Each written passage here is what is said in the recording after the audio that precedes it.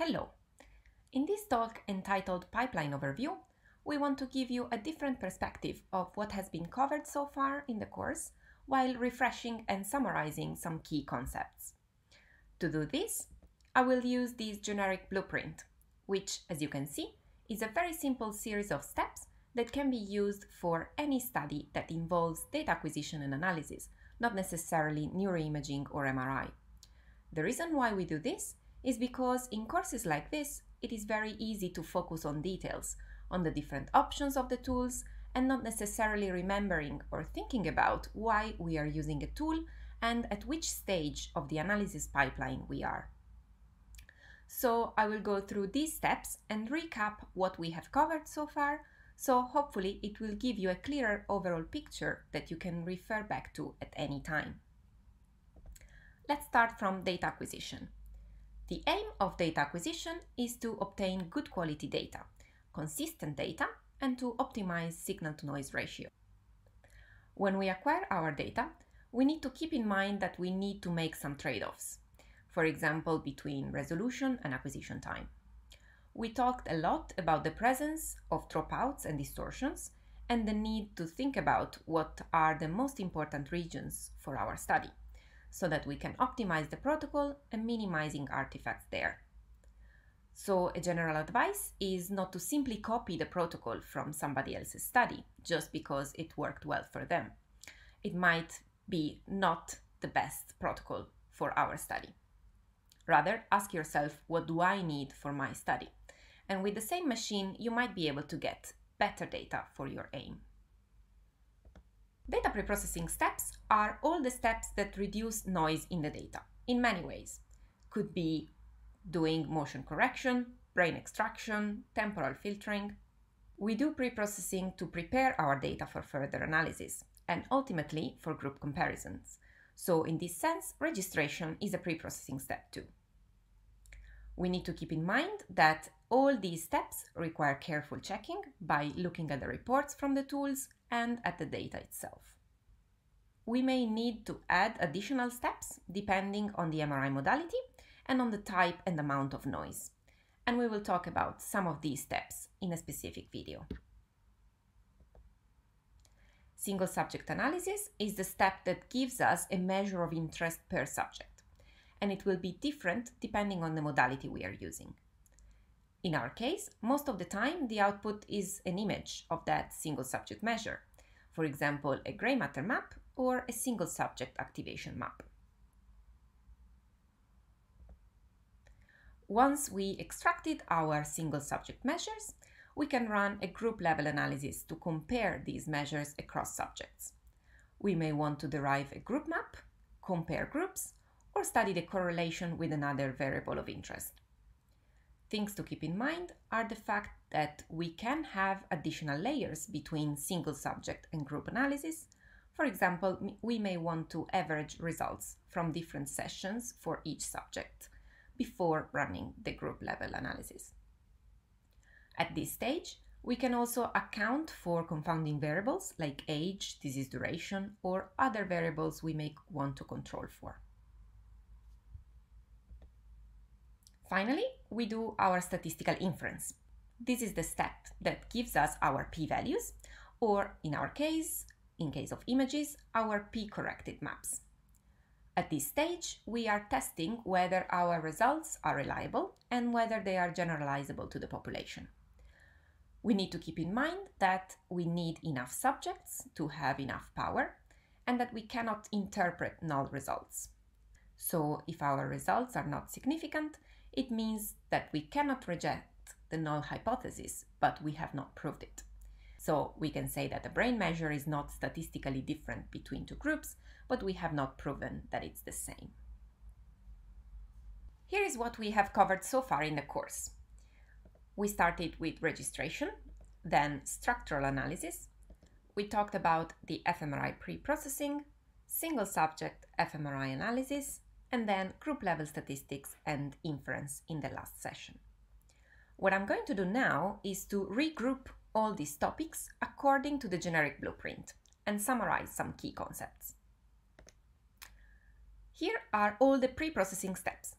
As we said before, All these aim to reduce noise and/or prepare the data for further analysis. In structural MRI, the main pre-processing steps are brain extraction, which removes non-brain tissue and helps registration and segmentation. For structural analysis, brain extraction needs to be very, very precise. Bias field correction to correct for B1 inhomogeneities, so in those related to the RF field, and registration to put images in the same space for group level analysis.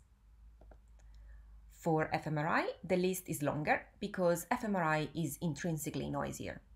We will still need to do brain extraction to help with registration. We do motion correction to get consistent anatomical coordinates over time.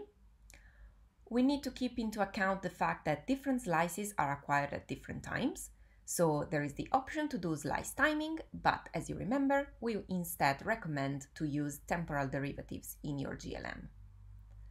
Spatial smoothing is used to improve signal-to-noise ratio and to validate the assumptions of statistical tests. Temporal filtering, used to remove slow drifts. And finally, registration, this time including unwarping, to correct for B0 inhomogeneities and register the images into the same space. The next step is single subject analysis. In structural MRI, we looked at segmentation of brain tissues, subcortical structures and lesions, and we looked at how to run voxel-based morphometry and a vertex analysis. Actually, VBM and vertex analysis are a mix of single subject and group level analysis. They are in between the two steps. The reason why we put them here is because we cannot go straight from, for example, the gray matter maps to group level analysis. We need some additional steps like modulation and smoothing, and so they are not images that are ready yet for group level comparisons. While in fMRI, we defined our single subject design matrix and contrasts and ran our first level GLM. Things to remember for structural analysis. For segmentation, that the main tools are FAST for tissue type segmentation, FIRST for subcortical structures, and Bianca for white matter hyperintensities. For VBM, that it is used to detect differences in local gray matter volume, and that we need to modulate our gray matter maps and apply spatial smoothing. For vertex analysis, we run first utils on the output of FIRST to look at the shape differences in subcortical structures. For fMRI single subject, we need to build our design matrix where we have one entry per time point and where our explanatory variable or regressors are the model of the predicted response based on the stimuli presented at each time point. For example, we can model one EV per condition of our task. We then use the GLM to calculate the parameter estimates for each EV so that the linear combination of these EVs best fits the data. And finally, we do some maths on the parameter estimates. So we set up T contrasts and F contrasts to ask a research question. The output is a contrast of parameter estimates or COPE image that we will use later for group comparisons. The group level analysis step is common to structural and functional analysis, and we will see that in fact is common to other modalities because the only difference is the input. We have our group level design matrix that this time has one entry per subject instead of one entry per time point. Our EVs now describe the group composition or the variable that we want to use in our correlation analysis. And we can also include confounds like age or sex that we want to control for. We then fit our GLM with the only difference across modalities being the input.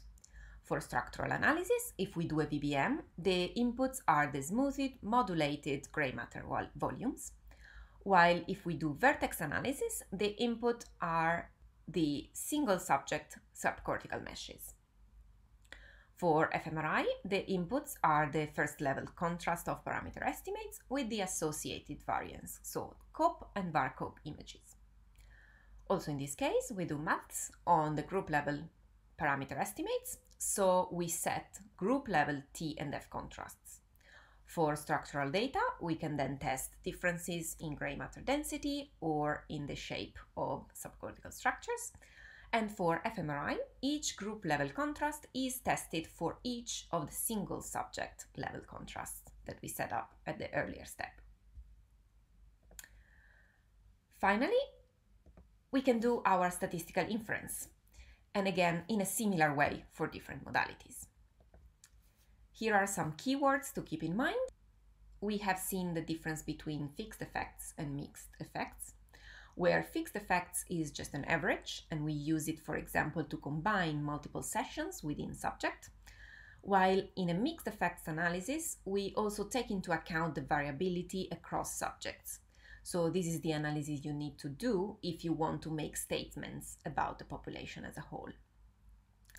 Among mixed effects models, we have looked at OLS, which is quick, and this is why you run this option in the practical, but it doesn't use the information included in the VARCOPE images, which means that it will take into account the variance across subjects, but not the variance within subject. We recommend instead to use FLAME, which uses both the COPE and VARCOPE images, and so it will take into account both within and between subject variance. And then we have the non-parametric option, which is randomize. We talked about the problem of multiple comparison corrections and the different types that we have: family-wise error, false discovery rate, and that we have a voxel-based or a cluster-based correction. So here it is, everything nicely reorganized according to the generic blueprint. So hopefully you can refer to this map during your analysis and ask yourself where you are in the pipeline. Are you removing noise? Are you extracting a single subject measure? Are you ready to compare measures across groups, etc.? And we won't stress this enough. Regardless where you are in the pipeline, look at your data and check carefully your results. Now, it's time to briefly move forward and see what's next in the course.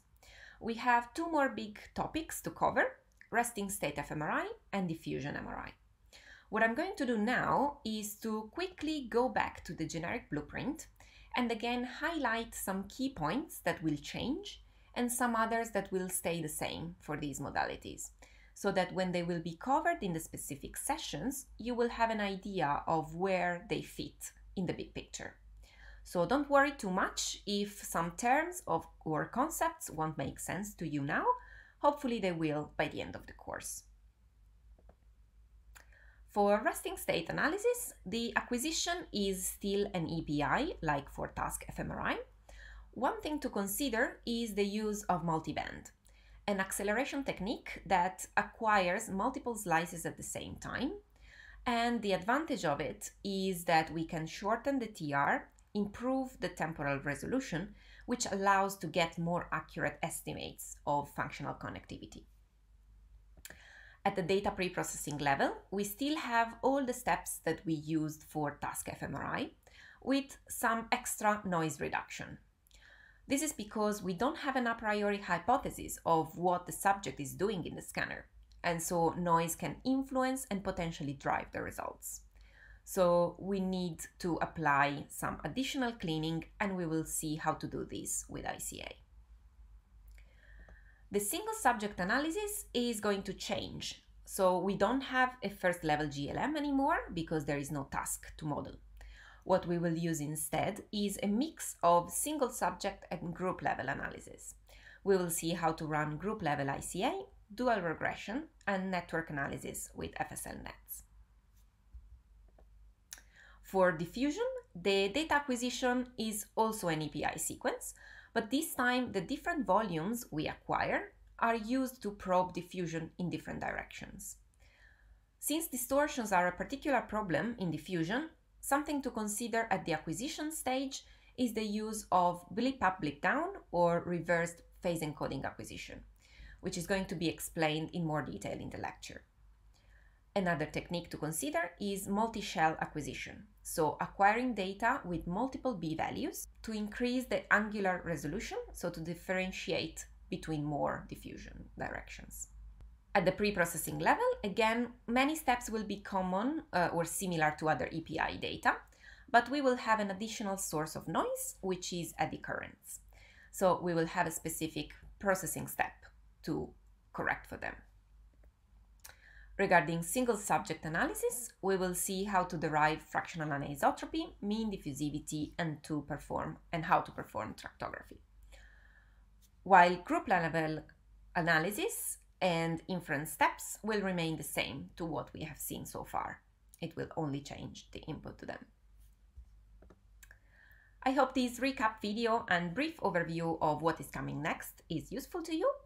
Enjoy the rest of the course.